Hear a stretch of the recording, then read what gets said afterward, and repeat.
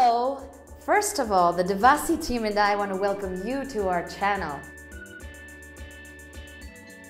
We are vacuum chamber manufacturers, and in this channel, we're going to make a series of videos doing crazy experiments with vacuum chamber. This is going to be the first episode in our series of experimental videos, and if you've already subscribed to our channel, we want to thank you for your interest. In this experiment, we're going to try and blow up some products. We have flexible packs, we have chips, we have bread, we have cookies, we have peanuts, and we have dog food. So first of all, let's place 3 of these products inside our chamber. Chips, dog food, and a pack of peanuts. We're gonna start off using the lowest level of vacuum. We're gonna start off using -100 mBar, and then slowly we're gonna increase the vacuum level until we see if anything pops. Are you ready? We're going up to -200 mBar. As you can see, the products have swollen or inflated.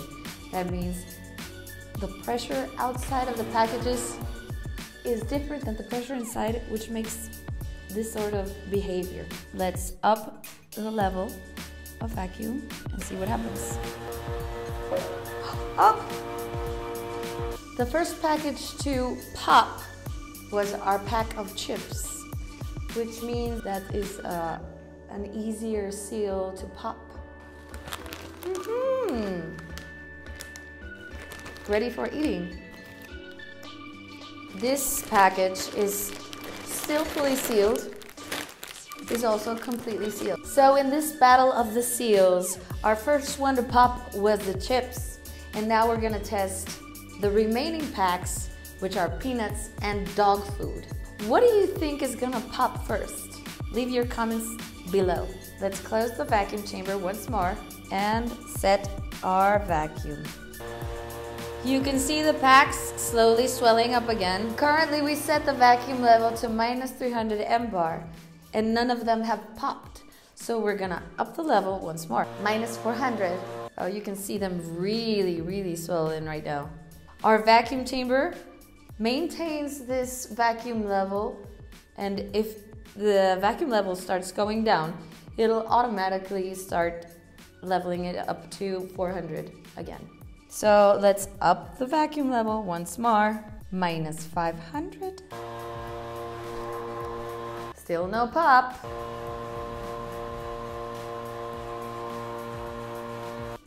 I think the dog food has a leak. I think the dog food has popped, because as you can see, the swelling is coming down. Let's check it one more time. If the dog food is not swelling up, that means there is a leak, since there is the same sort of pressure inside the pack and outside the pack. As you can see, the dog food is no longer swelling up. That means our winner are the peanuts. I would have thought the dog food was going to be more resistant than the peanuts. But this is why it's so interesting. It's always a surprise to see the results. Our dog food pack has been sucked like as if you would a vacuum pack. Since we set it inside the vacuum chamber and all the air was sucked out after it popped. Once it came back to normal pressure, there is no air inside the pack anymore. So this is why now it doesn't have air inside anymore, because it had a leak, and within the vacuum chamber, all the air was sucked out by the vacuum. Interesting. Our winner in this experiment are the peanuts. Yay! Did you guess who was going to win this battle of the vacuum chamber? This is our winner of the seals. It did not pop against our chips and our dog food. Let's set it inside the vacuum chamber and see, and give it the whole vacuum level until it pops. Let's see if we can make it pop. Our vacuum chamber was already set to -700 mBar, -400 mBar. Still no pop. Going up to minus 500 mBar, minus 600 mBar.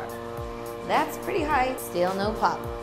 But you can see that the pack is really, really tight now.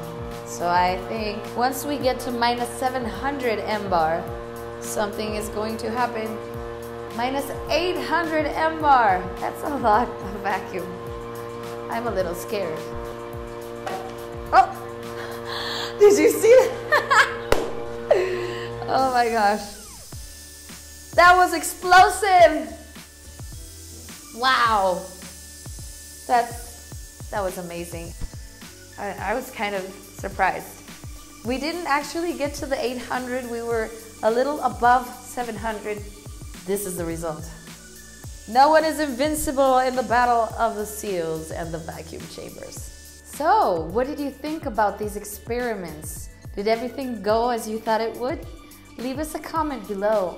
Also, please, if you have any suggestions or ideas about weird and crazy experiments you would like us to do, please leave it in the comment below. Since we are new on YouTube, we would love for you to help us get the word out, and please subscribe to our channel for more crazy experimental videos about vacuum chambers and experiments.